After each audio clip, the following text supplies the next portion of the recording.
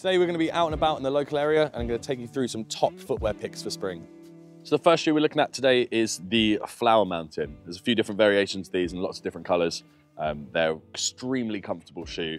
They're based on a trail running shoe and they also have a cork sole. So I'd personally, you could wear these with loads of different outfits. As we're looking more, hopefully getting into some better weather, they'd look fantastic with a pair of shorts and a nice sock as well. Or you could use them to tone down maybe a little bit of a smarter outfit and put a trainer with it. Or you could wear it with a casual outfit and tracksuit bottoms or something like that. So a lot of the Flower Mountains are quite colourful, so they work well with a more colourful outfit. So I've got a darker denim, which matches nicely with the blue, and then the lighter, more pastel colours match really nicely with the pink as well. So this is the Paraboot Michael, the Whiskey, the Suede.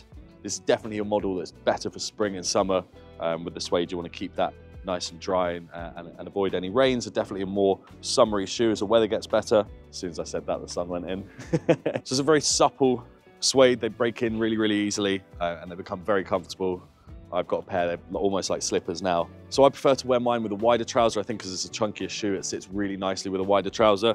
So I've got the full count 1201s on. And then obviously with the tones here, I've kept it quite neutral, but they work really well with so many different styles of outfit. So here I have the Moonstar All Weather. As the name suggests, it's a fantastic shoe for every weather. It's nice and light, so if it's hot out, your feet are gonna be absolutely fine. Then obviously if you do get some sort of shower or any sort of rain, the rubber extends right up to the ankle. So you've got plenty of water protection and a nice thick rubber sole as well. Put it with a slimmer jean, the wider jean, it would fit really nicely and drape over the top. With a slimmer jean, it could sit just on the top there with a nice turn up potentially. It would also look great with a trouser or chino as well. So here I have the GH Bass Penny Loafer. This is the 90, the Larson edition, which has that thicker, chunkier sole. So it brings a kind of, I guess, more of a casual look to the classic penny loafer, which GH Bass is famous for inventing. This is the Oxblood color. It really works well with a light, kind of wide, flowy trouser. Or you can wear it with a tapered jean if you cuff it a little bit higher and show off a really nice sock as well.